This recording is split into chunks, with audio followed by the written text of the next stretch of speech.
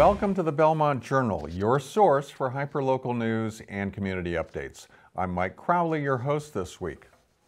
The 2020 presidential primary election will be held on March 3rd. For the first time, we'll have 5-day early voting for this primary. If you have not yet registered to vote but are at least 18 years old and a citizen of the United States, or if you are a registered voter who would like to change your party or your address, please register by February 12th at 8 p.m. You can register to vote at the town clerk's office in Town Hall. You can also find information online and register to vote at registertovotema.com.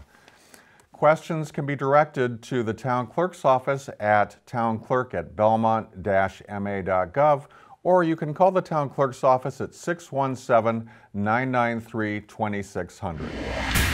Do you know that a paper bag has a larger carbon footprint than a plastic bag? It's not a reason to start using plastic bags again, which are banned in Belmont, but it is a reason to question whether we should be thinking about limits on paper bags. Rahul Ramakrishnan is a senior at MIT, and he's got an idea for implementing a paper bag fee here in Belmont. Rahul, thanks for coming. Thank you, Mike. Can you explain to us sort of the genesis for your idea? Yeah, so as you know, nearby in Cambridge, where I go to school at MIT, there is a paper bag fee in place. It's a 10-cent fee on all paper bags given at stores. And I was surprised that Belmont did not have similar legislation, as over in Cambridge, that fee has led to an 80% reduction in consumption of paper bags in the city since its implementation, which I thought was absolutely incredible. That's incredible, and I guess I would have thought that people would just pay for the bag. Yeah, but I guess there are enough reusable bags available that people are actually able to get into that habit, which is very environmentally friendly. So it's a fee, it's not a tax, It is not a tax. The fee goes back to the merchant. So if I go to a store, they have a fee in place, that extra 10 cents goes back to the store. And they can do whatever they want. Yes, exactly. As you're talking with people in the community, including small businesses, you know, what's the reaction? So generally the reaction has been positive. A lot of businesses have been open to this fee. From the store owner's perspective, they have expressed that this fee would allow them to generate more revenue based on already existing supplies, which makes sense. And from a customer perspective, many have expressed that if they're able to have a reusable bag and use that wherever they go, well, that's going to be 10 cents saved essentially wherever they go. So in the end, the cash flow is positive for them as well. As you're thinking about this, what are your next steps? How are you approaching helping Belmont think about implementing such a fee? Right. So the main reason that I believe having a fee on paper bags and reducing consumption is so important is because from an emissions and energy perspective, a single paper bag costs 3 times as much energy to create than a single-use plastic bag. That's interesting. Yeah. The reason that plastic bags seem to get a lot of attention is because they're the most visible form of litter. And you can see pictures on the internet of them clogging up roadways, waterways, and the environment. And while it is true that they litter, they are much more, they cost way less energy than a paper bag to make. So by using more paper bags, you're actually putting out more carbon into the atmosphere, and you're using more energy. So you want to try to get away from that and just reuse more. But a lot of people don't know that paper bags actually cost more energy. So I'm trying to make more people aware of that fact and make people more aware of exactly how these things work and what's best for the environment from multiple perspectives. And to that extent, I'm trying to talk to as many people as possible in the town, including local policymakers, business owners, and just general members of the town's community. So would your goal be to get a bylaw in front of town meeting come this spring, potentially? Yeah, that is the goal. The goal is to get this bag fee idea on the warrant for town meeting, and assuming that it can successfully be passed at town meeting, from there it'll be taken to the state legislature because as you may know, cities are allowed to pass such fees immediately without any further, I guess, confirmation from the state level, towns cannot do the same thing. They need some level of confirmation or permission at the state level. That's interesting. I think a lot of people wouldn't know that. Yeah, exactly. So I've been talking to a lot of local policymakers and legal counsel to, really confirm that this is feasible. And, all signs have pointed to yes. But in all cases, the first step is to have this passed at the town meeting.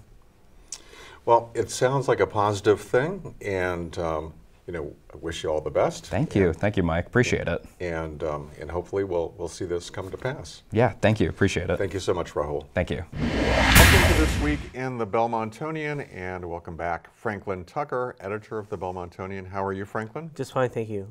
So we have a new traffic calming policy in town. The Traffic Advisory Committee went before the Select Board and to present this new policy in which neighbors can now go online or go to Town Hall and ask the town to basically make their streets safer. Now, in the past, as we saw with the tragedy over at Lexington and Sycamore, the town really didn't have any kind of policy in terms of if there's an accident, should we, do we go forward with it? Do we use federal traffic rules to change it? Now we do have a matrix, basically, that the Traffic Advisory Committee has approved that will allow you to go and say, we think our traffic is really bad, and you'll have to point out what happened, and you'll be graded basically on what you can do in that town, like put up signs or put up a raised intersection, things like that. Okay, so we have a policy for sort of parsing through these requests. That's right. But no new money. No. So you're gonna have to wait a little bit for that. We'll have to wait for Patrice Garvin to get it. Okay. So we're losing some bikes. Yes, we're losing bikes. The Lime bike experiment is no more. The bikes that came in, I think 3 years ago, and with a little bit of fanfare, and were ending up in your on your sidewalk that you had to push away. It turns out that the company, in a company-wide decision, has decided to go to what is much more popular for them throughout the world. I mean, they're a worldwide brand, basically.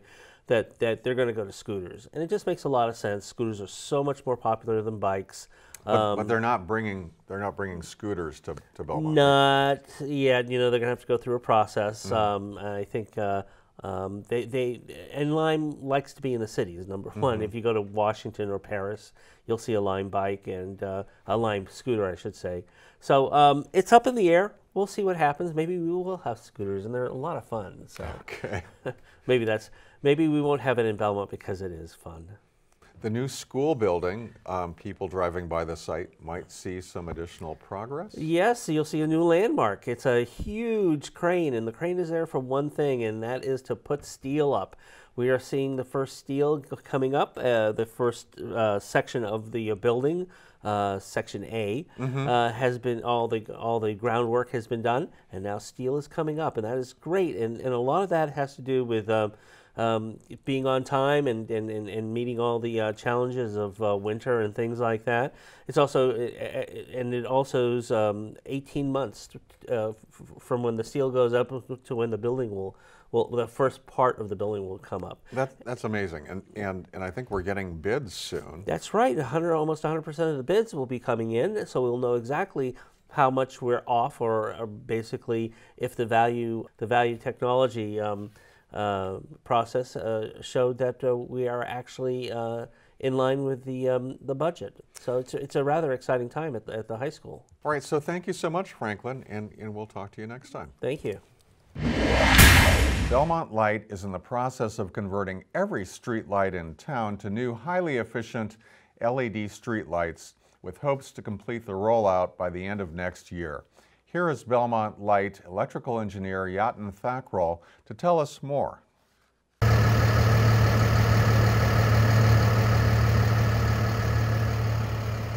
Yeah, Yatin Thakral, engineer at Belmont Light. The purpose of this project is to replace all the existing high-pressure sodium lights with LED street lights in the town of Belmont. To date, we have replaced approximately 200 existing lights with LED street lights. Some of the streets that we've converted so far: Oxford Ave, Fairview Ave, Park Road, Livermore Road, Dalton Road, and Woods Road are a few. We have approximately 2,400 lights that need to be replaced.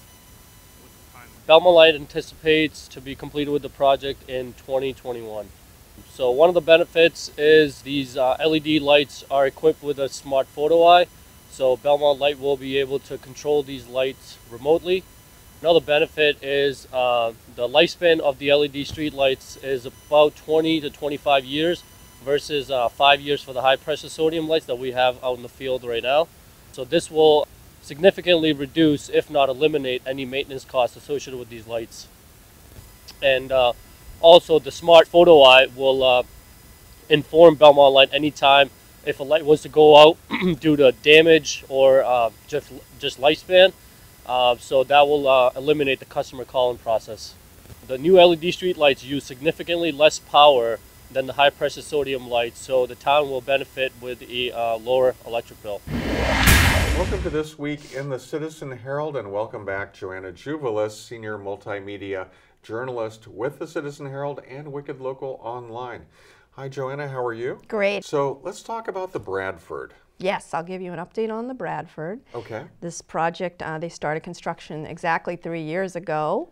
So it's a little behind schedule, but hoping to have at least 2 of the buildings ready for people to occupy, I would say by the summer. Okay, so this year. Yes, but what people may not know is that there has been some serious cleanup going on this project site. Since day one, Sage Environmental was hired and has been doing everything they can to clean up the toxic waste that was on the site. There was a dry cleaners which caused this toxic waste. Okay. And now, to be honest with you, the groundwater is probably healthier than our drinking water. That's how well the cleanup has gone.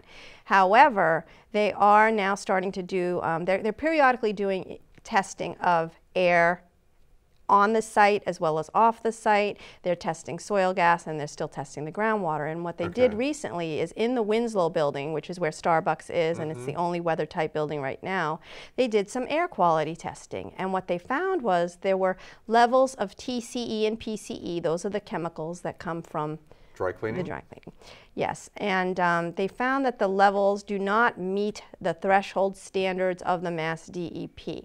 They need to get these levels down, and they need to so what they're doing now is they're trying to figure out what's causing these levels to be so high. And they're not unhealthy, like to live in the environment. So not a cause for worry for people going to Starbucks or. Exactly, but it's just, you know, for Mass DEP standards and Sage Environmental standards, they want to get them down. And what they're doing is they think it could be caused by the building materials. They think it could be caused by something in the glue that was used or something in the paint.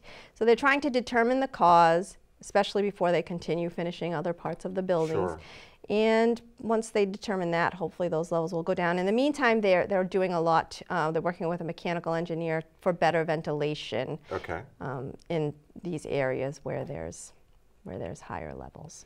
So continuing work going on, nothing to worry about. Yeah. And well, yeah, I think it's just worth noting that as of December 31st, they've pumped and treated 42 million gallons of water on the site. That's amazing. It is amazing. And this pumping and treating will be continuing forever, they said. As long as it's, you know, going to be the Bradford, it's going to continue forever. And they actually have a treatment room located under the ground, kind of near Starbucks underground. Oh, that's interesting. All right, so fascinating. Yeah. What else then, Joanna? Oh, I think what else is newsworthy is that Theo's Pizza was recently broken into, and the way the burglars got in was through their skylight. We've had a spate of break-ins, it seems. It seems, and almost seems like they might be inside jobs, because this one, they stole $6,000 from an office drawer. And why would anyone keep that much money in an office drawer? I don't know. So I would imagine that practice is changing. And $500 in the cash register. So hopefully you know, hopefully maybe there's surveillance and they can try to find out who did that. Okay. And mailbox phishing is becoming it's a statewide problem where people have figured out how to phish into these older mailboxes, and they'll take people's bills and they'll take the checks and they'll alter who they're made payable to, and they'll alter who the amounts. And this actually happened to the owner of Shell gas station on Pleasant Street recently. Who mailed a bill in a Yep. mailbox right Yep. across from his Right. property. Right. So according to Jamie McIsaac, our chief, he said they're looking into, the post office is going to update, you know, it's going to take time, but they're planning to update the mailboxes. Okay, well, thanks so much, Joanna, and we will talk next You're time. welcome.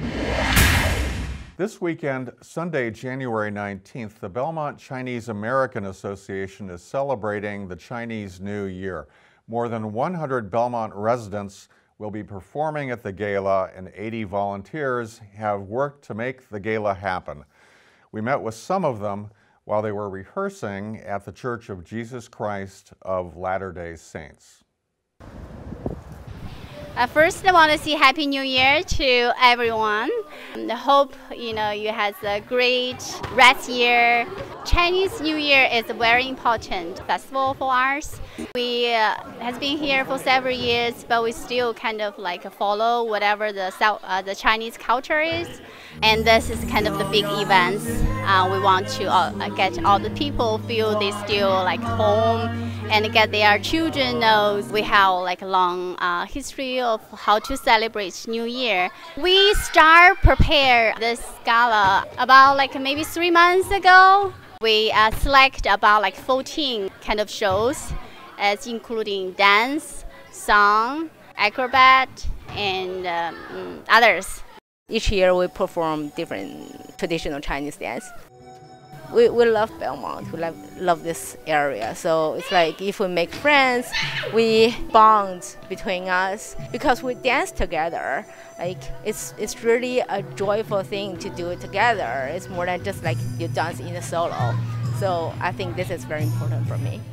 I'm an informatician. I work at Boston Children's Hospital. I'm also a Belmont resident. I live in Belmont for about 7+ years. So in my spare time, I like singing. I also like to play the guitar. I'm just an amateur songwriter. I write this song dedicated to my beloved town, Belmont. It's majorly about my life in Belmont, this town. I talk about my kids participating in the spelling bee program. And talk about they are playing on the football fields. I talk about all the buses at Waverly Square. There's a lot of good memories that Belmont, this small town, brings to me. So this is a tribute back to this town I love. Belmont is a very open town. We know we are like an immigrant from other country, but we share all this culture with the whole like Belmont community. They can learn, they can know us, and also we want to show them, what's kind of this like exchange. And I think, a lot of people are also really curious about what's the difference. We are the Chinese, the biggest, like a third biggest country in the world. Then this is another chance to let them to know about that.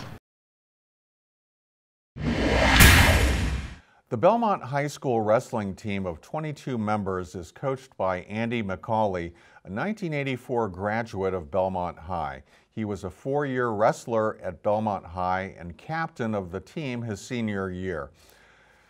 He's also a 20-year science teacher at Chenery Middle School. Chet Messer spoke with him about high school wrestling and the 2019-2020 team this past week. I like to compare wrestling and coaching wrestling to having a hockey coach and have his players arrive unaware of how to skate. I was a small guy, right? And wrestling is the greatest sport because no matter your size, you can wrestle. The weight classes range from 106 pounds all the way up to 285 pounds. So being a small guy my freshman year, I had played hockey prior to that, and realized when my line mate outweighed me by 60 pounds that my future did not lie on the rink. It was on the mats. This year, our 2019-2020 season, we currently have 22 active participants. And that I'm proud of the fact that we have 22 participants this year, because when I first started out we had 8, so we've grown significantly in the past 4 years. You are not automatically a varsity wrestler from week to week. Anyone can challenge you, and you have to defeat that opponent within your team every single week. Yes. So a wrestling match at the high school level, there are 3 periods, each lasts 2 minutes. So it can last as long as 6 minutes. If there's overtime, it can go 1 extra period for each of those, so it could go as long as 9 minutes. But a wrestling match ends immediately when you pin your opponent to the mat. There are many ways to score points. You start out on your feet. If you take your opponent to the mat and gain control, you score 2 points for a takedown. If you escape from that position and stand back up to neutral, to your feet, you score 1 point. When you are on the mat and you have top control over your opponent, if you break him flat and can turn him and take his shoulders toward the mat for 3 seconds, you score 2 points. If you keep them there for 5 seconds, you score 3 points. If you reverse positions from the bottom, you score 2 points, because now you're the top or dominant position. Get our first win against Lexington. Thank you for asking. That was a super exciting match. It came down to our last match, and my wrestler scored points in the last 3 seconds of that last match, and we won the duel because of that. So I was very happy. This year we've had a lot of challenges with the new building. We're wrestling, as you can see, in the cafeteria. For home matches, we're at the middle school. I'm taking all the equipment from one building to the next and all this other things. But we do what we need to do to grow a sport. And now it's time for Chet Messer's Scoreboard.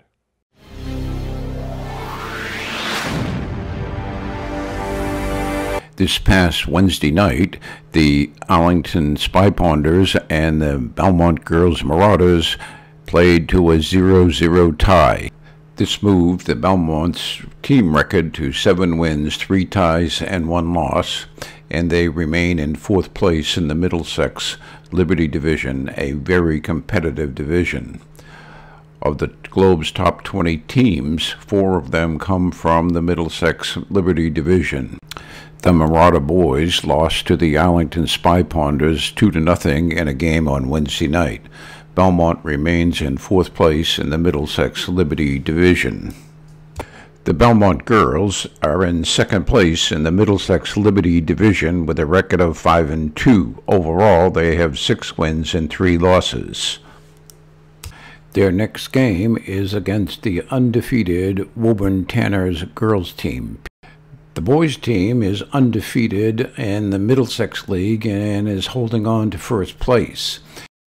They are ranked number 16 in the top 20 poll of the Boston Globe and were involved in a very competitive game with Melrose this past Tuesday. With Belmont leading by 4 at the start of the 4th period, Ali Naruzzi made a nice pass into Mac Annis, who floated in a 2-pointer after a Melrose foul shot. Naruzzi and Minacozzi connected on a give-and-go play. Minacozzi made 1 of 2. The ever-present Ali Naruzzi then stole an inbound pass and scored for a 59-51 lead. On the next play, Naruzzi was the thief once again, passed to Jackson Stevens, who laid it in for 2 points, and Belmont had a 10-point lead. Melrose then worked the ball up the court, and guess what? Suddenly there was Mr. Naruzzi again intercepting another pass. He gave the ball up to Jackson Stevens, who found Mac Annis under the hoop, passed it to him, and Belmont then had a 12-point lead. Belmont outscored Melrose 27-18 in the 4th period to win by 13. And now it's time for your community calendar. Join Belmont community for the celebration of the 26th Annual Martin Luther King Community Breakfast on Monday, January 20th at 8:45 a.m. The guest speaker is Regina Shaw, founder of Suffolk Immigration Clinic, on uplifting human personality, Martin Luther King and immigrants' rights today. All proceeds go to support the Metco program. Tickets are at the door or at eventbrite.com. Parents' Choice Award winner, singer, and musician Emily Hall will be at the Public Library on Tuesday, January 21st at 10:30 a.m.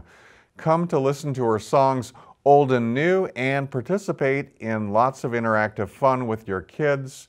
And this is recommended for families with children ages 0 to 5. Mystic the Therapy Dog is visiting the Beach Street Center. Come to pet him on Tuesday, January 21st at 11 a.m. and Tuesday, January 28th at 1:15 p.m. He's a 3-year-old golden retriever certified therapy dog, and he's looking for more volunteer opportunities with seniors. Belly rubs are appreciated. The Public Library hosts author Len Abram on Tuesday, January 21st at 7 p.m. A PhD in literature, Len Abram will speak on his novel Empty Doorways. He taught at 3 universities, including the University of Maryland Armed Forces program. Empty Doorways is his 3rd novel. Online registration for grades K through 12 opens on January 24th for the school year 2020 to 2021. This registration is for all incoming kindergartners and families new to Belmont Public Schools. Kindergarten Parent Information Night is scheduled for Thursday, January 23rd, 6:30 p.m. to 8 p.m. in the Chenery Middle School Auditorium. The Foundation for Belmont Education annual fundraiser is only a few months away. It's a time to save the date and help the FBE get ready for its largest fundraising event of the year. Learn more about volunteer opportunities, the auction wish list, and how the FBE supports the Belmont Public Schools at fbe-belmont.org. That's it for this week. If you want to see your events featured on the community calendar, please email your info to fred@belmontmedia.org. We finish our show with a programming update for your Belmont Media Center channels. Be sure to watch. Well, that's all for this week. I'm Mike Crowley. This is the Belmont Journal, and we'll see you next time.